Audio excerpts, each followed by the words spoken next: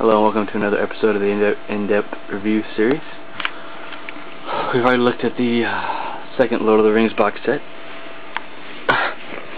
but we did not get to finish that last time, so we will finish that now.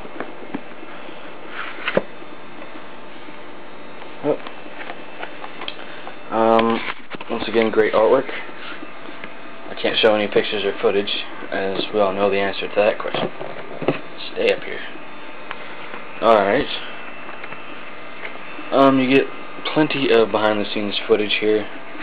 Nice little paper pamphlet. I think I've already gone through all this.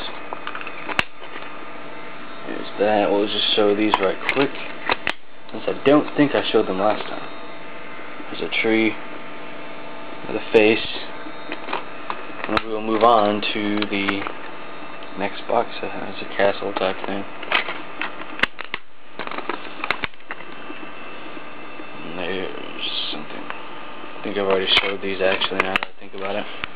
But that's okay, you just can see them twice. Now, and then you have a emblem here on the back of each box set, which I didn't know. I did not know that. And you can put these any way you want in your set when you put them inside the main box, this way or the other way. I like to put them this way, facing this way, since they look like a book. So here's this box, and there's the tree emblem there. New Line Home Entertainment release, Return of the King. This set has been done quite well, actually. As you can see there, it even has like a little wear on the top, as if it is an actual book. Also on the bottom, you get that too, and you can see that. But these all look like books, and that's very interesting to see. There's a great picture there. I've actually never seen this picture before, so that's new to me. A little bit of dentage here, but that's okay. I just found out that these are not being manufactured anymore. So if you can still find this on DVD, pick it up. You shall pick it up. You can't go wrong with this set, even though it is not HD, or it is not true HD. Nor another look at the chapters here. Just some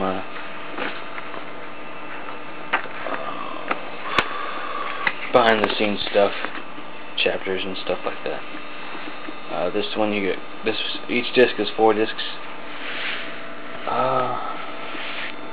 The movies are all flawlessly done. There's no problems with editing or bad cuts. There's a few bad cuts in there. Other than that, they're all perfect. Oh, we got some scuffs here, that's not good. More great storyboards to show. As we know, this is the final movie here. Mount Doom, I think. I think there's more storyboards on the DVDs themselves, and that is Isengard, I believe, or yes, Isengard.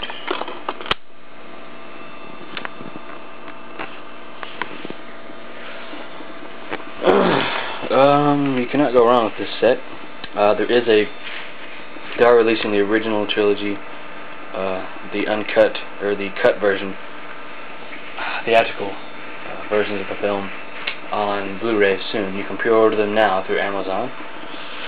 Up next is going to be, of course, this set, but it will be in Blu-ray. So hopefully it will be cut back to maybe 2 discs, because there's no reason to put 4 Blu-ray discs in a set like this. Actually, what they could do is they could fit all the movies probably on like 3 or 4 discs. Will they do that?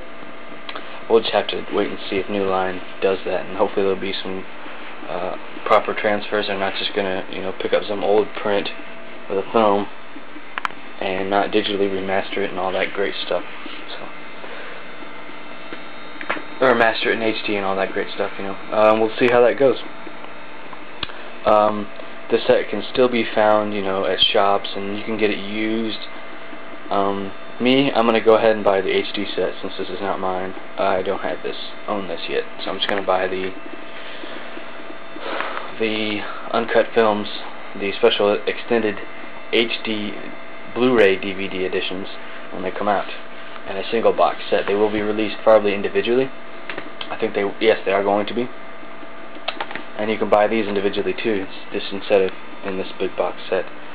But either way, HD or DVD, you cannot go wrong with these films. They still look very good on regular DVD. So, yes.